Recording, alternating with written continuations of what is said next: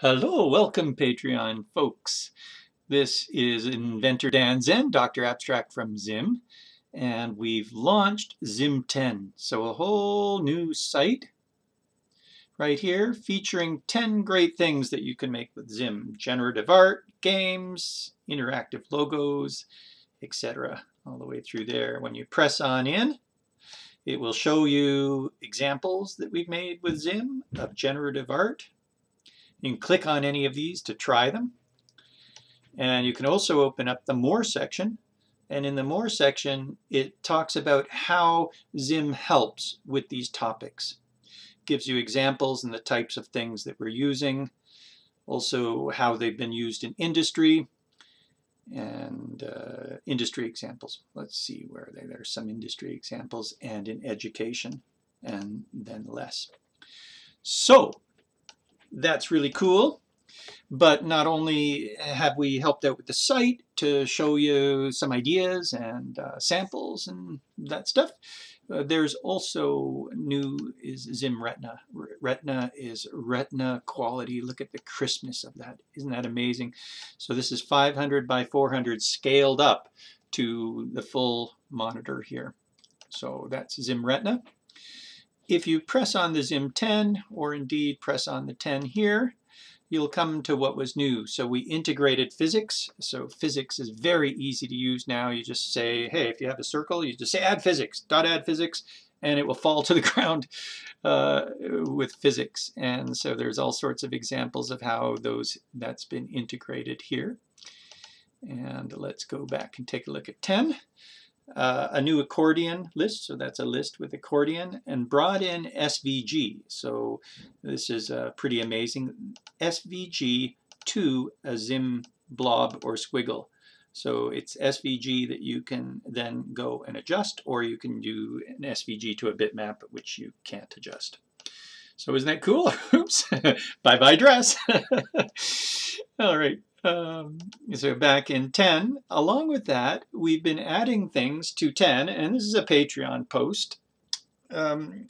Each time we add things, we're so happy to be able to provide these things like a hit test path. So now that we've done animation around a path and have done more path work, we can actually do hit tests against paths.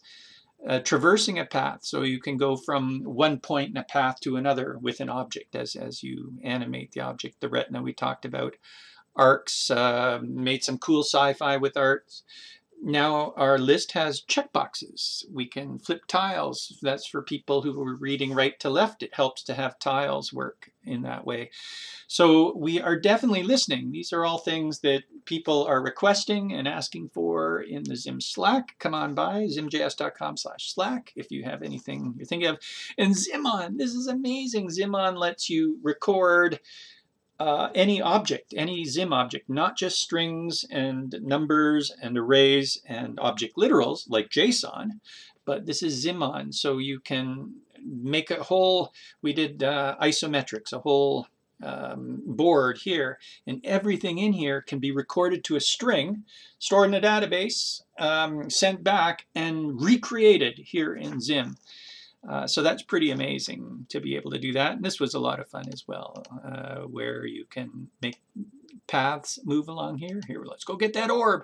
There it goes to get the orb. We made a nice maze, and now the orb's gone somewhere else, and so forth.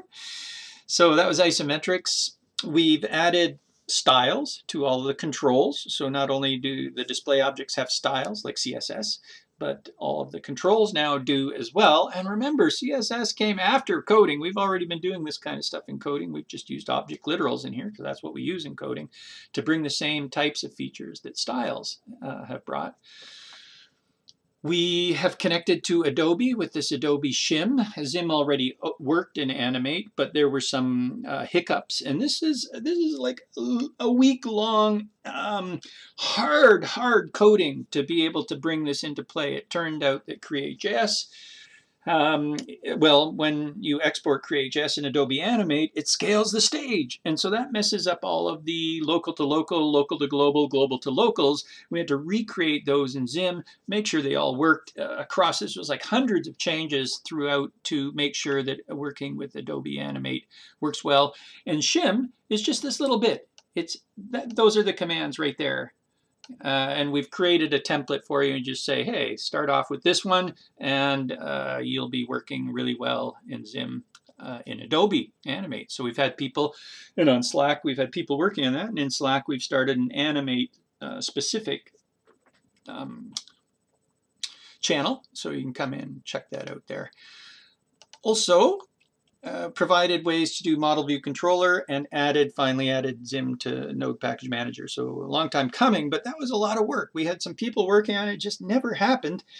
And we know for the last couple of years we've been trying to do it, and finally sat down and over weekends and the next week kind of figured out how to do that and make it work with Create.js as well in Node Package Manager.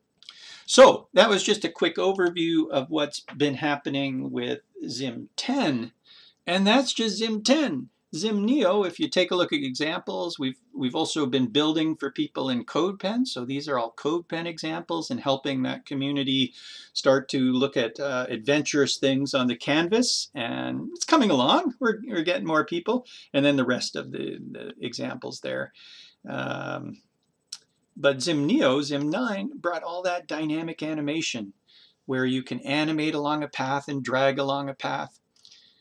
So here we are dragging along a path. There's the path right there. Isn't that nice? Fine, but now we can move the path. Amazing. I've never seen that before. So I've never seen that in any library back in Flash days where we can dynamically change the path and still continue to drag along it. And that's not all. There's more to it than that. There's all of these different things that we've added in ZIM Neo, and that was ZIM 9. If we go back to the About section, you're always welcome to scroll on down here in the About section and see historically what's happened. ZIM 9 was that. ZIM 8 or Oct added styles, so we've added styles, as well as ZIM School, so a whole school to help learn, etc., etc., etc. So always exciting to to create things and provide help for people. So this has been Dr. Abstract talking about the latest updates in ZIM. Patreon really helps. We're coming close to a point where we feel like we want to get some real paid-for marketing to get out there to the people. I think we're ready. Presumably by ZIM 10, we're ready to make it big. So we may need some help with that, and your support has been great. And thank you very much, all you Patreon supporters already. It does mean a lot to us. Money's not a big issue, but it's obviously helpful. It helps us see that, this will be worthwhile in the end. So thank you very much. Goodbye.